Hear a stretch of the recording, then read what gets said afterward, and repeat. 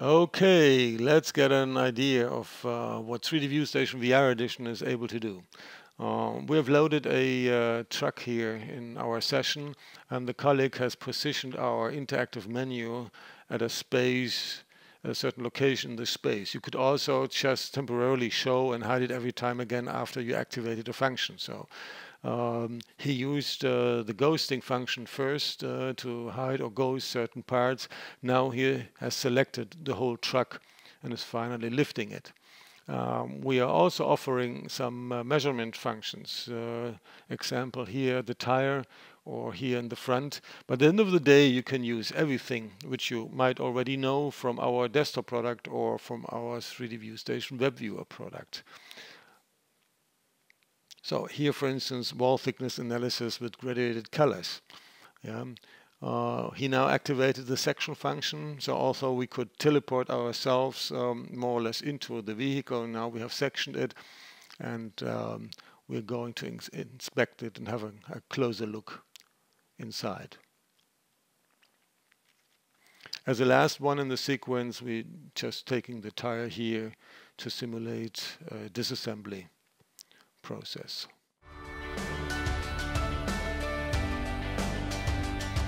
Yeah.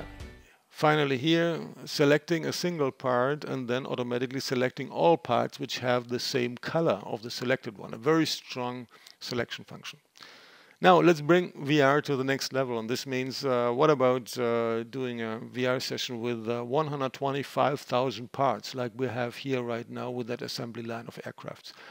That's a pretty big assembly, it's pretty complex, but as you can see, not a problem at all for our VR edition, which is using the same graphics kernel like our desktop and our web-based products. So let's have a look inside here.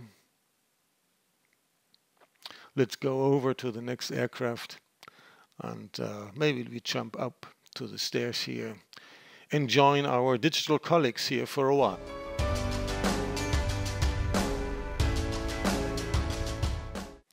Now let's go further to the next aircraft, the next stage of the assembly, and you know, just to show you, even with so many parts, we still can use our standard functionality, like let's move the stairs aside.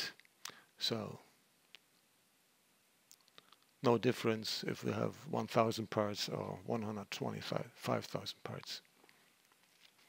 And that's it for now for the interactive part. Of course, it's always a challenge to get data into such a VR assistant, and that's to be done instantly if you use our product family. So you can use our desktop product or our batch tool CAS to pre-translate data to get them in the system. But the real value you will get if you run the VR edition integrated with a PLM systems, for instance. And here's an example with Siemens Teamcenter Engineering.